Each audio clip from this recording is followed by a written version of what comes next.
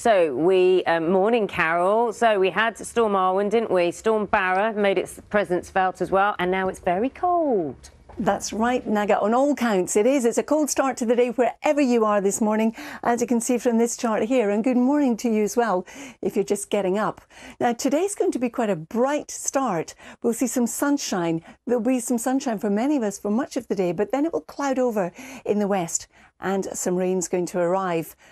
Thank you, Charlie. Good morning, everyone. Well, first of all, some beautiful sunrises this morning, like this one in Kent, but it's a chilly start to the day, and for many of us, we're looking at a bright start.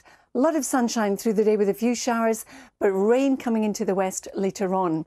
It's 8:45, time to talk to Carol. Did you want to apologise?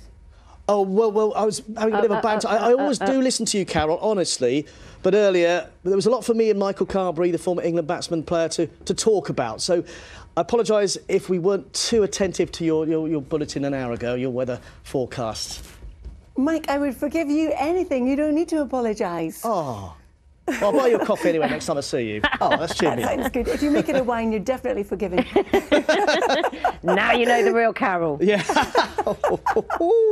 Oh, good morning, everybody. We love our Weather Watchers pictures here. So I am showing you another beauty from this morning. Lovely sunrise taken in Midlothian.